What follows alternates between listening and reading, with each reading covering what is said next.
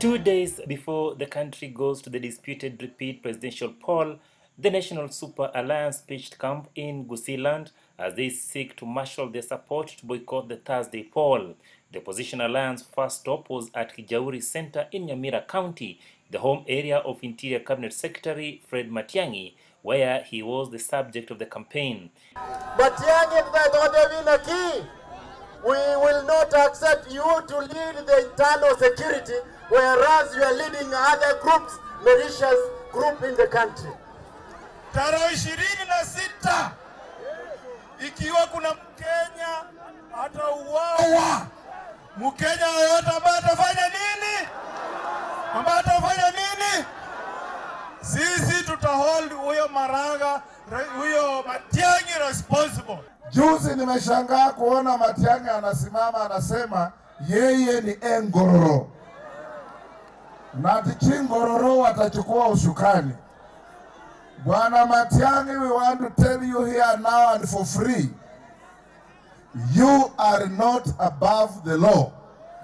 And if Tobiko does not prosecute you, Orengo kazi kwako. The leaders will then proceed to Keroka, Keumbu before converging at the Kisii Stadium for their final rally. The leaders maintaining there would be no election on 26th of October unless a raft of issues they have raised with IBC are addressed. The opposition leader Raila Odinga claiming IBC CEO Ezra Chiloba was still in control of the beleaguered commission despite claiming he was on a 3-week leave.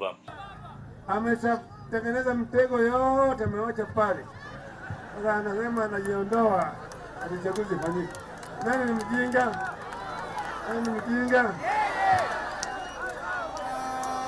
Isitoshe, nataka mjue kwamba leo asubuhi saa 1 asubuhi Chiloba alipewa ofisi. Tena bado ako ofisi mpaka saa hii. Ataongea. Sasa kwa hivyo kuna kitu ambacho ilifanyika hapo. Kumbuka yule mzee ambaye anaitwa Leonard Mambo Motela. Yule mwenye kipindi cha huyu ni ungwana. Mnakumbuka hadithi yake ilikuwa ikizungumzia yule officer siku ya leave yake inafika. Badala ya huyu jamaa kuenda nyumbani, akae nyumbani, alikuwa anarudi kila siku kwa ofisi, anakaa kwa deski yake, anasoma gazeti. Lakini yuko kwa leave. Unaona hiyo maneno?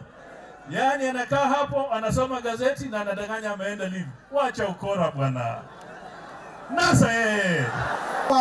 The opposition claiming systems had been put in place to ensure President Uhuru Kenyatta's victory in the repeat poll. What they have done, they have already allocated 150,000 ballot papers which they have marked for Nyanza. And the people who are willing to serve those ballot papers is the army who have been sent to man those polling stations. Unajua kuna makosa ilifanywa na IBC, si ndio?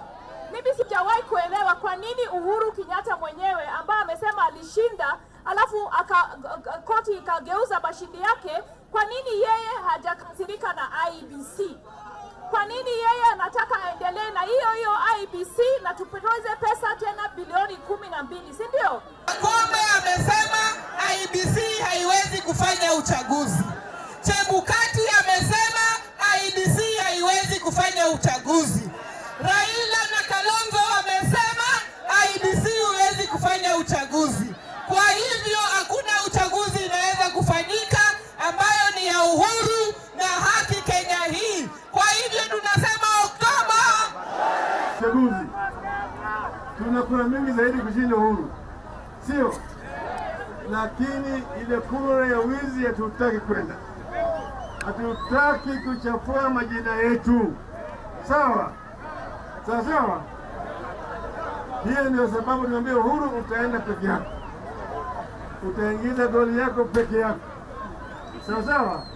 Lakini hiyo haitakuwa uchaguzi katika taifa la Kenya. The leaders will then call for demonstrations from Tuesday to push for postponement of the poll.